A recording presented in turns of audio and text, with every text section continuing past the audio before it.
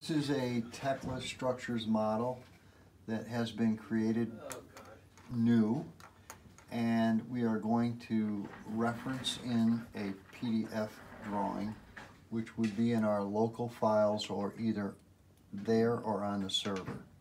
So you're going to go up to File, you're going to come down to the command Insert PDF Document, and you will get this display to come up that will ask you to browse for the file, and I already have one here loaded on my current screen that I was using. It's a small survey that was done for one of our jobs today. It's in PDF format. I'm going to click on open. It's going to bring in that path to that file.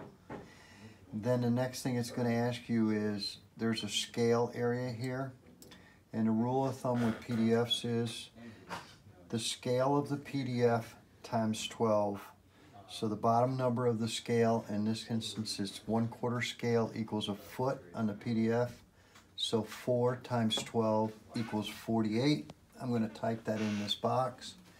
If you do want to number your drawings, you can create page numbers here. You will then click OK. Tekla will work for a few seconds, and then you will get a crosshair that comes up. And in that crosshair, you will bring it down to the 0 point. And I think you could be able to see this. I'm going to click on it right there. And that's going to be the origin, or the point of origin, that the drawing comes into.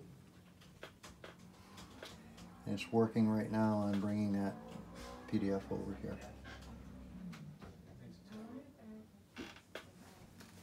You have to be a little patient with it. Don't push cancel or escape or any of that. What's going to happen the first time, obviously we didn't go into properties, nothing came in. So you're going to double click in the display area of the grid. You're going to go to display, and you'll notice here in the display window, reference objects. That box has to be checked.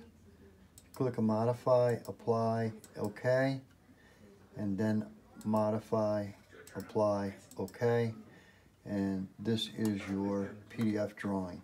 This is how it comes in. Now from here you have a couple options. One, you can mobilize or move this grid, or you can mobilize or move the PDF drawing over the grid, whichever you prefer. This model here currently has a 2 caption window up here. Reference models is at the top. This is where you'll see an eyeball, and it'll say default. Listed below will be your reference models. You click on the eyeball, it turns off the model that you brought in the PDF. Click on, it turns it back on. Very easy way to bring PDFs into Tekla.